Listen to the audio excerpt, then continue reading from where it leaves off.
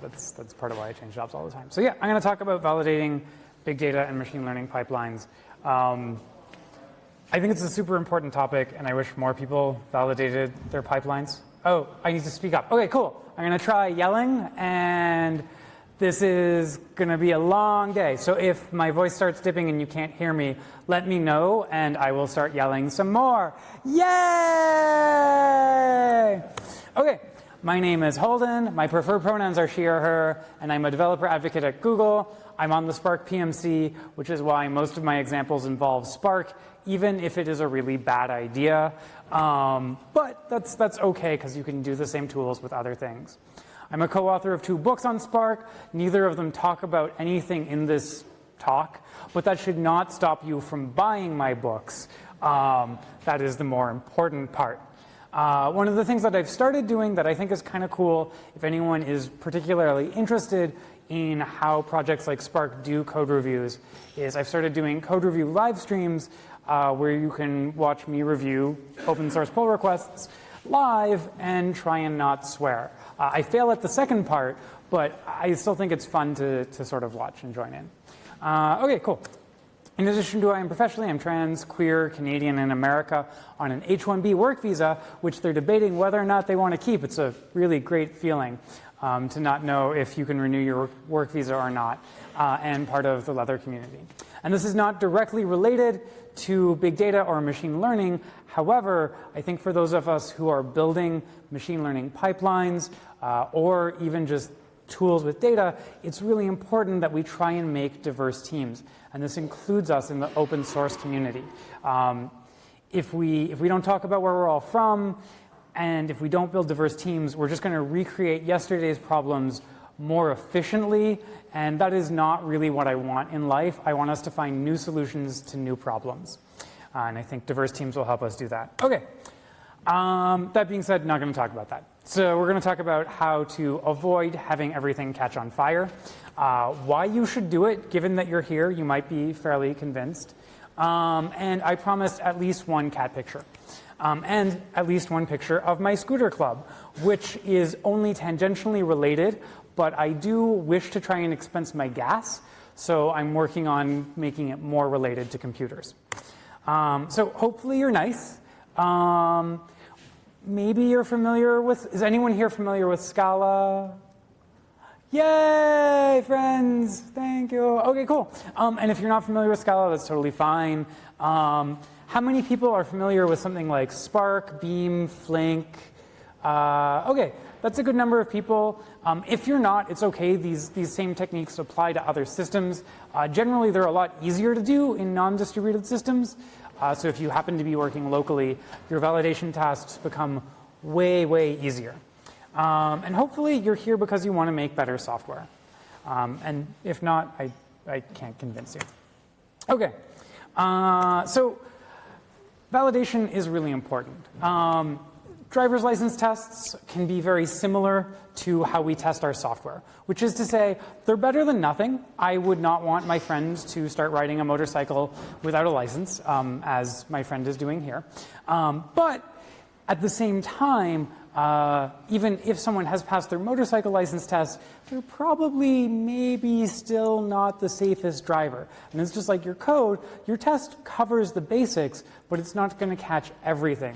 There's always going to be that strange SUV operated by some like random drunk person, or you're going to have some null records in your CSV files randomly. One of the two is going to happen, and your pipeline is going to fail, or you're going to crash. And ideally, you want to know when something has gone wrong so you don't make it worse, right? So our tests are not perfect. We are eventually going to get on the fail boat. And at some point, you want to minimize the impact of this. Does anyone here have to carry a pager? That is very, very few people. You are all very lucky people. I am kind of jealous. Someone else in your organization may be woken up at 3 o'clock in the morning to do a rollback from your data pipelines. You probably don't want them being very angry with you because you're going to need things from your operations staff. So it is still worth saving other people being woken up at 3 o'clock in the morning even if it is not saving yourself being woken up at 3 o'clock in the morning. So I did a survey for how many people have had Spark jobs cause a serious production outage. 15% said yes, 50% said no, and 30% were like, I didn't have to update my resume, but we did lose a few $1 million, also known as depends on what you mean by serious.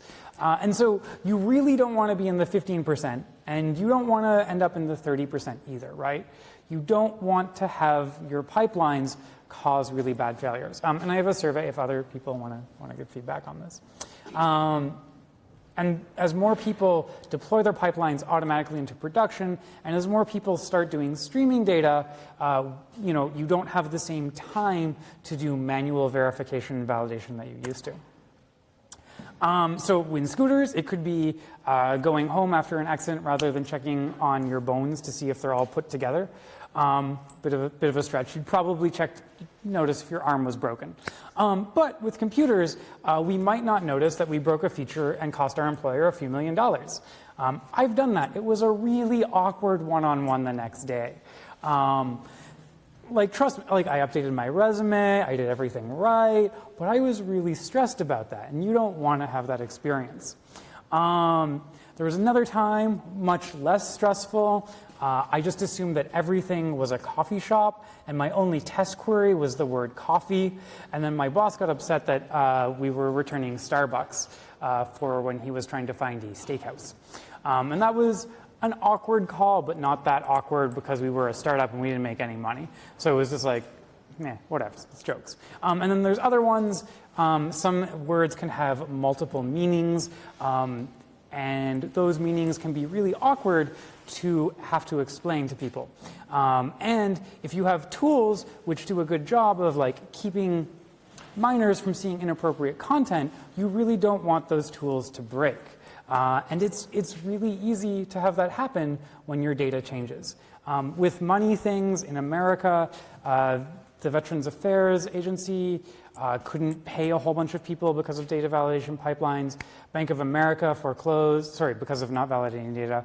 Bank of America foreclosed on a whole bunch of people's mortgages, and other generally really bad, terrible things have happened to specific people from us not doing a good job of catching data quality issues. So hopefully this is enough that you care and you'll pay attention. And if none of these problems are things that you care about, it's okay. The internet is working somewhat. So let's do some validation. Yay! Okay, I'm going to take the unicorn horn off now. So another thing that we might want to validate is, are our Slurpees drinkable? Do you have the concept of Slurpees here?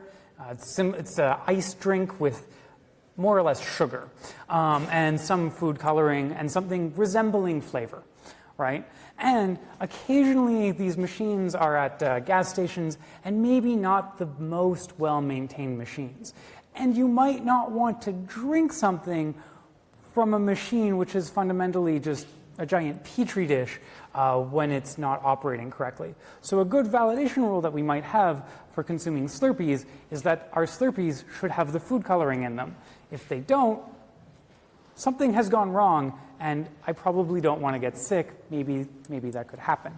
But the new Slurpee Ghost White Gummy flavor is going to break our validation rule, because now there is a Slurpee flavor without food coloring. And this is okay, right?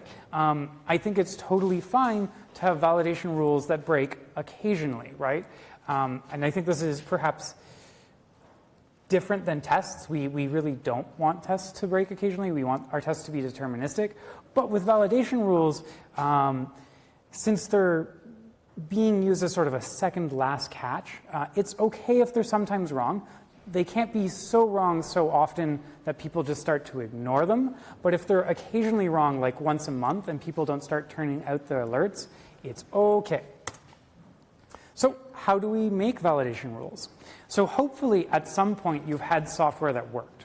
If you do not have any software that works at all, validation is not your problem. It is time to go and fix your software. But you've had your software that works, and maybe we can collect some metrics about how our software is working. And then we can look at future iterations of our software, and if it's not looking like the previous iterations, maybe that's a thing that we can do something about. And we can also do similar things for our inputs. We can look at, do today's inputs look similar to yesterday's inputs, or is the rate of change between the days of inputs within reason? Right. Okay.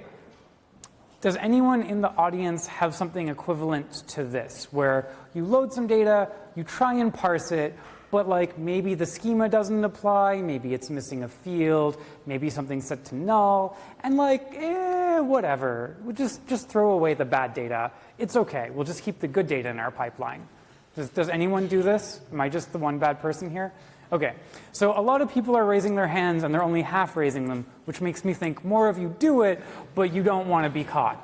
And this is okay, right? Like, especially for anyone who has to work with JSON data, if you required that all of your inputs were completely correct, you would never produce a result, right?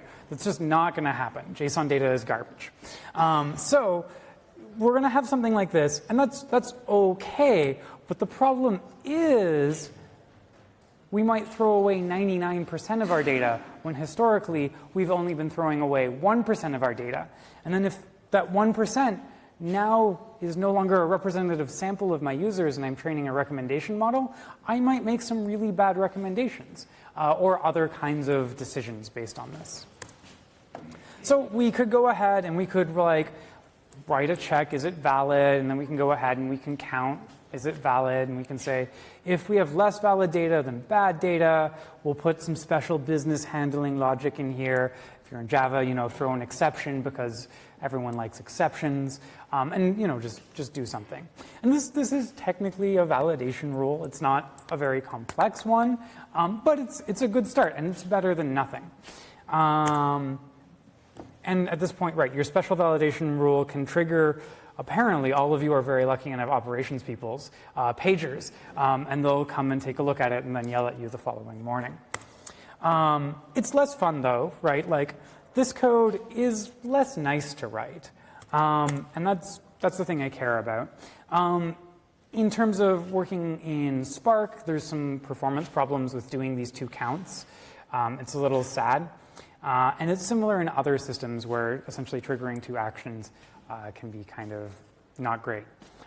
Beam is different because it has a sort of whole program optimizer to a degree. So if you're in Beam, this last part doesn't apply. But yeah. Okay. But we could use counters. Yay! Counters.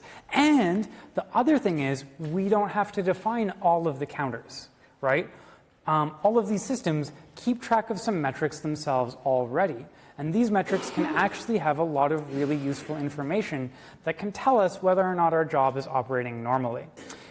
We can look at the number of bytes that are being shuffled around. We can look at the number of records that are being read. Execution time is super basic, but if you've got a machine learning pipeline that takes 3 hours to train, and today it takes 15 minutes, you do not want to push that model to production, right? There is something going on. I'm sure you just like sped up your code and you're amazing, but maybe it's time to spot check this one, right?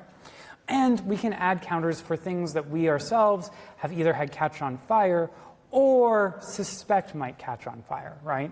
And we can still pretend it's nice functional code. We can just hide all this mutation and counters just inside of the underlying systems and pretend that we're writing functional programming code. For those of you who care about writing functional programming. And right, yes, so counters solve our problem in the same way that regular expressions can solve our problems, in that they produce a new problem for us to solve. But it's different, so it's like they solved our first problem. Okay, so we have a happy counter and a sad counter, and we see how sad we are at the end of our job. And if we're really sad, we won't do anything. We'll just go to like, you don't have Taco Bell. Pizza Hut? Pizza Hut. We'll go to Pizza Hut and we'll get some pizza and we won't push our model to production. We'll take the rest of the day off. And that's better than nothing. So okay, this is still really tightly coupled to our code, and this kind of is less than great. Oh, right, and there's a bunch of problems with counters. Some of the problems are that Beam's counters are implementation dependent, so you can change the runners for Beam, but doing that will change the behavior of your counters. So if you've got something that's working locally and start using it on a cluster, it's totally possible that the validation rules that you've been working on locally will just stop working, and that'll be a great experience.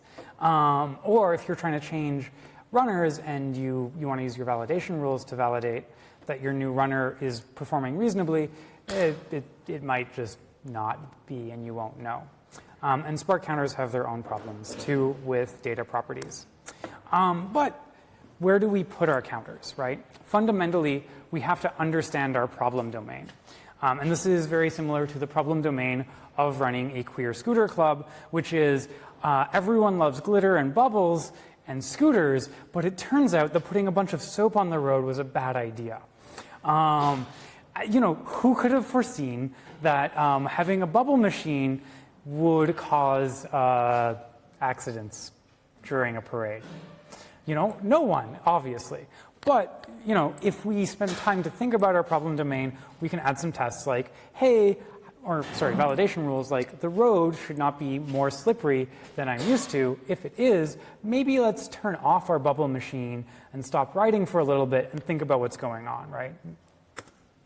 So what do people do in practice for making their validation rules? Really depressingly, I ran a survey, and it turns out that the only thing most people validate is execution time and the number of records they read in. They're like, you know what? If it took 3 hours today, and it took 3 hours yesterday, and it read 6 gigs, and today it read 7 gigs, that's fine, right? Everything in between, whatever. It's probably the same. It took the same amount of time. How many people think that's enough? What? Oh, please tell me you don't work at a bank.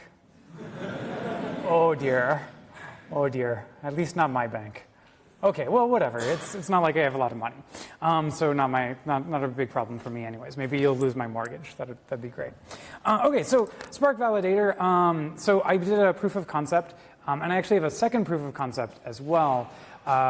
This one is integrated into your Spark job, and I have a second one which integrates into your Airflow pipeline, and then you can just go ahead, put in all of these counters, and then you can define historic rules on your counters and say how they should be related from today to yesterday over time. And then it's nice, and you can have sort of decoupled stuff. There's input schema validation is really cool. We can write our own input schema validation. We can look at the percentage of data that's changed.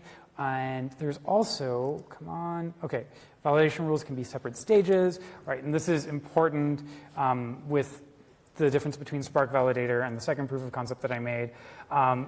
To an extent, we can do data validation in parallel in a separate process.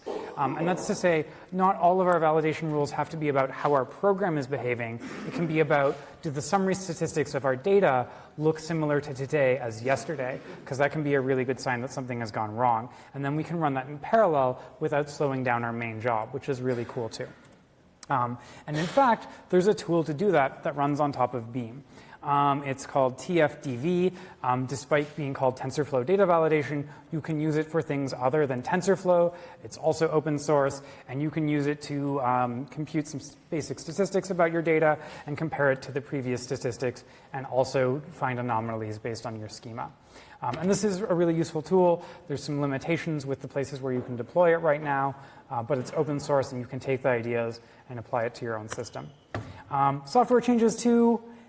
You should, when software changes and your data hasn't changed, run your old software against your new software and see if they look the same.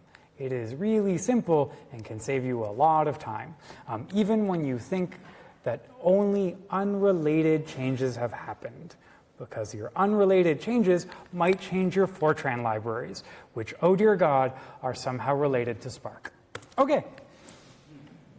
And we can put it all together in Airflow. Yay! So if you use the second proof of concept that I have, you would put your Spark submit operator as a data validation task, and you can define it as dependent on the important business logic task. If you were doing parallel stuff, you wouldn't define the dependency graph that way. You would instead just have it run parallel, and then you can use the batch operator to just call the TFDV stuff that we showed you here. And that's all kinds of fun. Some ending notes. You don't have to be perfect. Just do something. Something is better than nothing. Even if all you want to do is execution time, that's okay. It's better than not doing anything. Just start somewhere. Here's some related links. Here's some books. Here's some books. It's unrelated, but that should not stop you from buying this book. I also have a project to teach distributed computing to children. Probably not the children that you like, but the children who don't have your cell phone number, but you still want to convince them to join us in this wonderful adventure that we call programming. And this is not a joke. It sometimes gets confusing. Okay, so this is K, thanks, bye.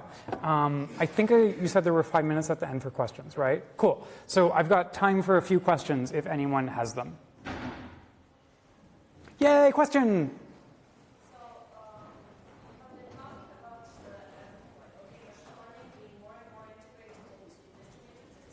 Yeah. Okay. So the question is, I've been talking a lot about machine learning being more and more integrated into distributed systems. What about algorithms which are not easily parallelizable? Do I see distributed systems fitting into that? And I think that, yes, even for algorithms which are not easily parallelizable, my friends at a company which will remain nameless because they know where I live, use distributed systems to do all of their feature prep, and they also do downsampling on their large data. And they construct representative samples and do their training locally with non-parallelizable algorithms. And honestly, in real life, you tend to spend, so I shouldn't say in real life. In real life, I tend to spend more time doing feature prep than cool machine learning stuff. And so you'll still have all this big distributed system problem, but then at the end, you're still going to want to rent a really giant node for like the 6 hours to train your fancy model. Because there is no magic wand of parallelization. If there was, I would make a lot more money. Or less. I don't know, actually. The people wouldn't need me. One of the two. OK, question number 2.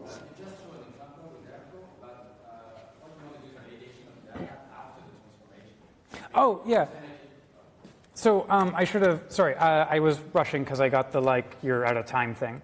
But I'll come back here. So this data validation task, oh, right, sorry, OK. The question was, I showed an example in Airflow. Why was I doing the validation after the important business logic rather than in parallel? So the Spark validator example that I have, it looks at the counters that are output by your Spark job to do the validation on it. So it doesn't like look at the data independently. TFDV looks at the data independently. The Spark validator tool that I made looks at the metrics produced by your Spark job. And that's why I have the dependency chain in the way that I do here. Awesome. Cool. I think I'm probably out of time. Thank you all. Thank you so much.